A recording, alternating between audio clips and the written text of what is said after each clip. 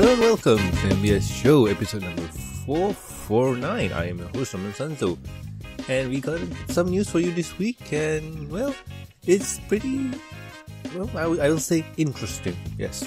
So anywho, let's not dilly-dally and let's hop right into it. So first news is rumors, possible My Little Pony G5 logo reveal from Taobao. So let's see what's the pistol wrote here. A seller over on Taobao has new listing up for the ring we posted a few days ago. What's strange about it is their stock image. One of them has a completely new, never before seen logo as seen above. This has sparked the rumor mill.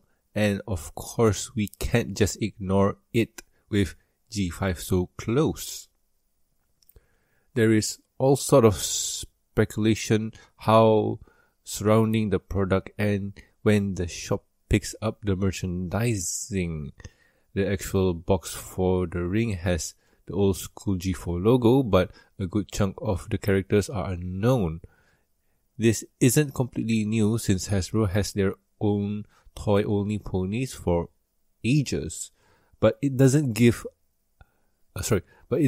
us something to chew on while we wait for their presentation next month.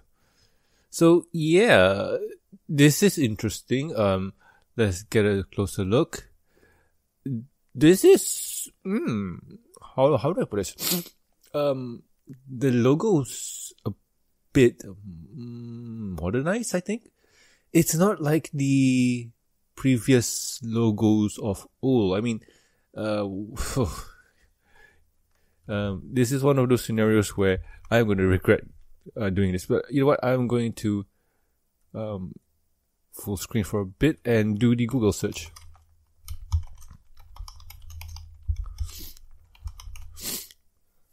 Okay, here we go. This is safe. Right. So, as you can see here, this is a good example, yes. So, this is how the pony logos look like from ages to ages. And granted that as time goes on, we get to see a few varieties of the logos. It shows here that from 1983 to 1988, the logo was pretty simple. I wonder if I can click this, make it big. Here we go. Oh yeah, here you go. Yes. And they kind of cleaned the design a little bit from 1988 to 1992. And there's a drastic redesign from 97 to 99. And from my memories, I remember 2003 to 2010, because when I see pony logo, that's how it looks like. And you can clearly tell that, okay, they carried over the Y to now. They took back the rainbow arc thing, and it's really interesting to see how the logos evolve over time and still keep some of the elements that they had before. And take a look, see, like in 97 to 99, the eye that formed the heart was there, and they didn't really carry that over to future designs, but they did use the heart in most of its design. Like the Mai has a heart, and the pony from 2003 to 2010. And that carry over to now with the Mai having a lot of heart. So, and also the pony, the P&Os. But what I'm trying to say is that, yes, as time goes on, the design for the logos change. Sometimes not much, but sometimes drastically. And if we go check how the newer logo looks like, where is that thing anyway? Oh, I think I may have to click it over here. And if you take a look, see, this one is drastically different from what we saw. And I'm okay with this. This logo is pretty hip and cool. Maybe by me saying that, people are going to hate it. I don't know. But this is cool. This is pretty neat. Like, everything is symmetrical, where it's really nice and clean. Like, there's nothing wrong with the pony logos of old and present, but the future, it looks really clean. It's one of those designs that you can patch it on your jacket sleeve, like how Capsule Corp does. So I would say this new design is not bad, and it looks really interesting. And let's see how they use it on packaging. Nothing yet.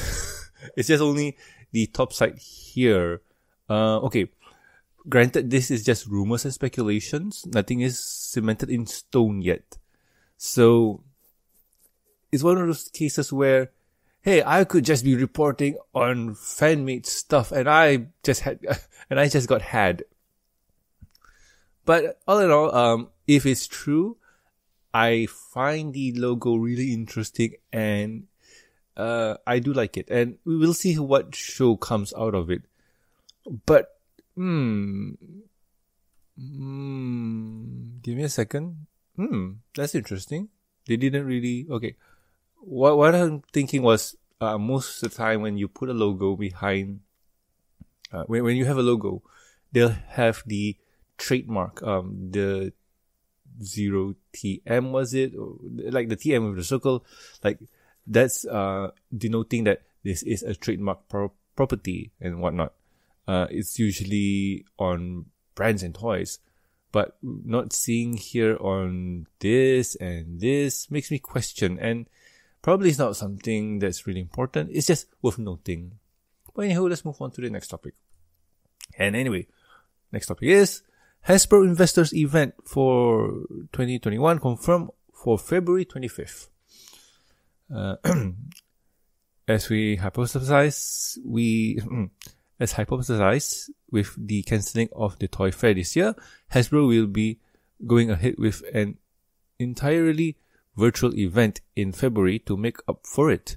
On the 25th of next month, they will most likely be dropping their big reveal for the year in merchandise and entertainment, considering this is the expected year the expected year for the G5 movie later in September. We are definitely due for some news. So, nothing much in terms of major events, but this is one of those things where I didn't report it last week or this week. But I didn't really report it because I didn't really thought that was that significant. But I'll just break it down. Usually when the New York Toy Fair is around, Hasbro will go there and promote their stuff. Usually their products like the G.I. Joes, the Transformers, and Mandopony, and so on. Telling the investors and collectors and so on about what are they going to sell and whatnot. And usually this is one of those cases or scenarios where, alright, fans, we have a lot of things for you. And give me a moment. Welcome back. Sorry about that. I had to take a phone call. So what was I saying? Yes. Toy fair. They announce stuff. People get hype and they make a lot of, or they show a lot of things for the future. So that's what I was going about. But anywho, with the event cancelled, they had to do this, an investors thing and whatnot. And this is not something new or strange because CES happened. That's the Consumer Electronic Show. That's for what? Brands like Sony, LG, Samsung, and so on to show out or to show off their swag or to show off their products for the coming year. And those usually entails like, oh, look at this fancy new TV and whatnot. I mean, it's the same thing but for tech. And with this one, Hasbro, they're doing the same thing but for their products. Mandopony, Transformers, G.I. Joes, I think what they hold the license for the Marvel toys and so on. So, with this, we get to see what they're planning to move forward with. If I'm not mistaken, they have that Magic the Gathering animated show on Netflix that's going on. I'm not sure if it's going to happen this year or next. We'll have to wait and see. As for this ponies, same thing. We have to wait and see what they have to announce because they did say a long time ago that the movie is going to come out first before G5. The movie is going to lead into G5. So we got no idea if it's going to be, or what kind of show it's going to be. Is it going to be action adventure with a dash of social life? Or is it going to be purely slice of life where it's just going to be one of those shows where fans are not going to enjoy? I mean, what makes G4 special is that the show itself has a lot of interesting lore to it. And you know what? I'll probably keep this when we go into season 5 and so on. But anyway, just have to wait for the investor thingy, something. So yeah, that's about it. That's the news for this week. So let's move on to the next topic. And the next topic is what have I been doing with my week? Sorry, while I'll close this for a bit and open the thing that I want to talk about. So, what have I been doing this week is nothing much, just simple stuff like just playing a bit of games, doing a bit of work and so on.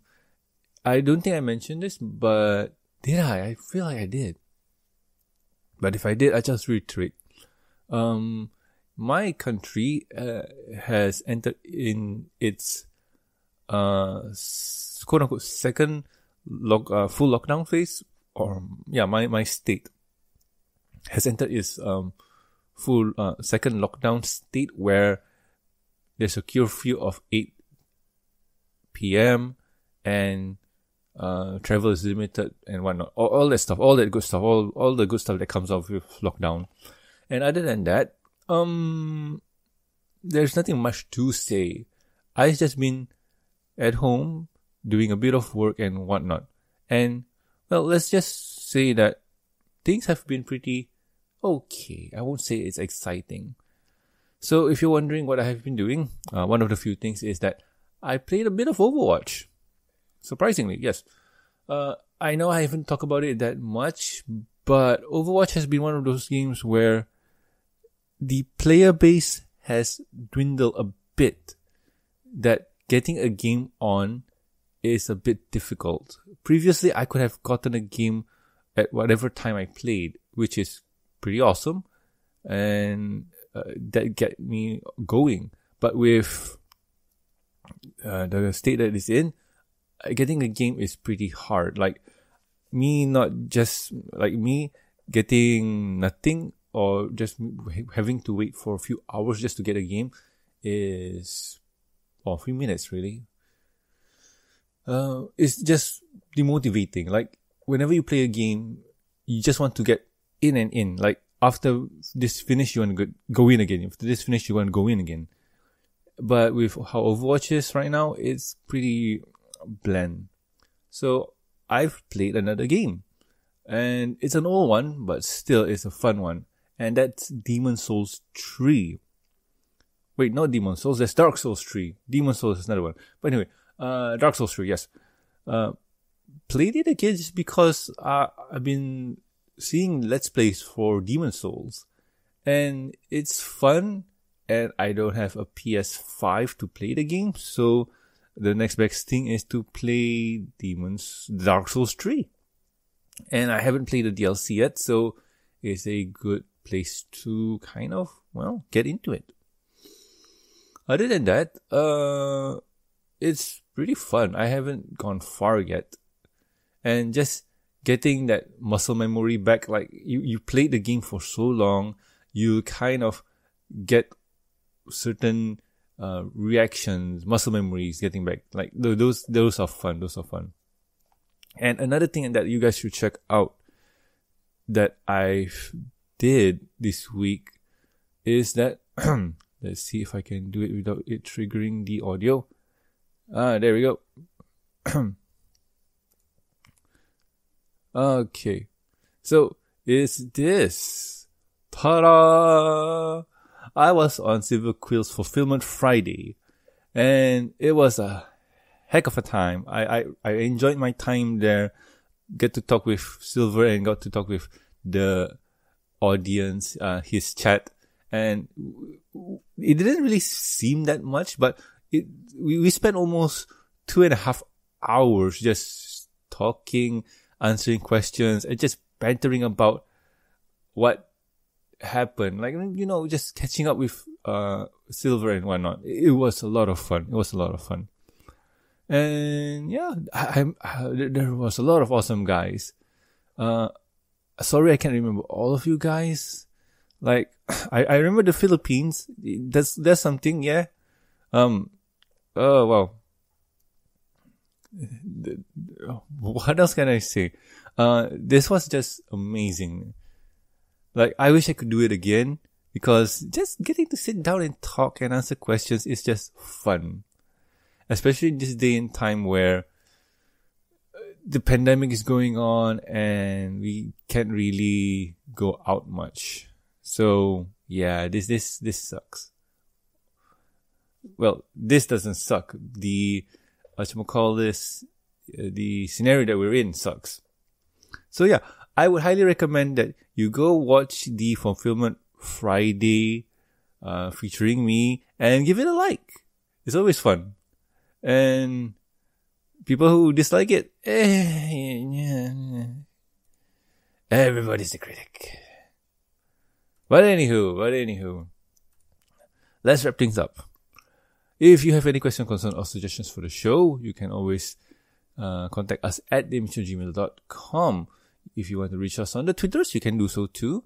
The show's Twitter account is at MBS Show, and my personal Twitter account is at Norman Sanzo. Let's see.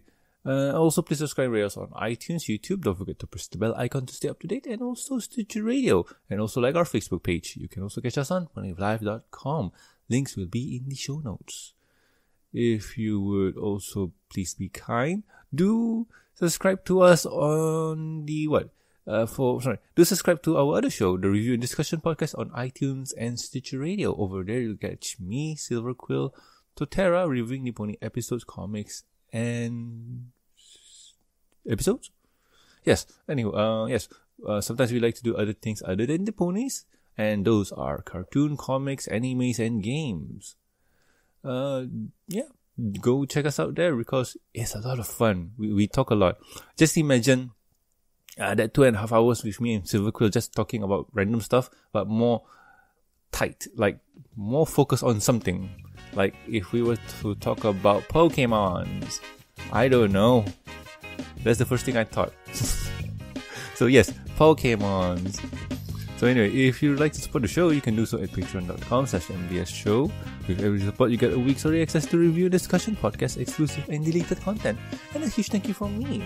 Talking about the thank yous, I would like to thank Lucky Knight, Jeffrey, Master of Lag, and also Tristan. Thank you so much, guys. You are great. So anyway, I have been Norman Sanzo, and I'll guys catch you next week with another fun episode of the MBS Show. See ya!